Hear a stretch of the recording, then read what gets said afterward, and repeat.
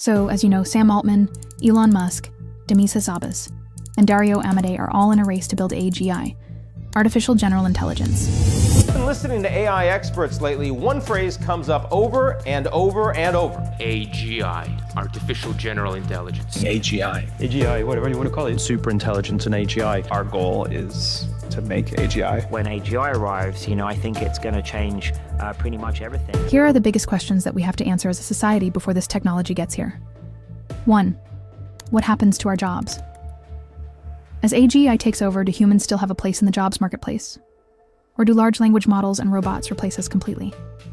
If a lot of people start losing their jobs, do we need to think about something like UBI?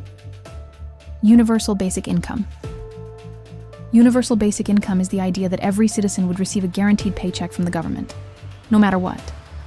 The goal is to make sure that even if automation takes away millions of jobs, people can still cover their basic needs like food, housing, and healthcare.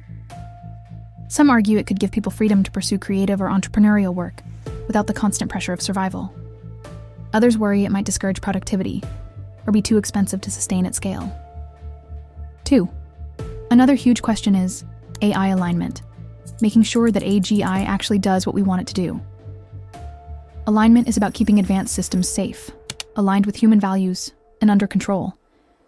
The nightmare scenario is a rogue AI, one that acts in ways we didn't intend, pursuing goals that put humanity at risk. Even small misalignments could cause massive problems if these systems are powerful enough. So the challenge is figuring out how to build guardrails before the technology gets out of our hands. 3. And then there's the mind-bending question of consciousness. If we build machines that can reason, learn, and even talk like us, at what point, if ever, do they become aware?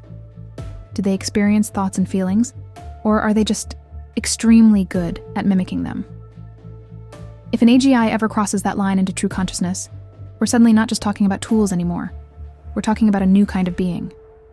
That raises enormous ethical questions about rights, responsibilities, and what it even means to be human.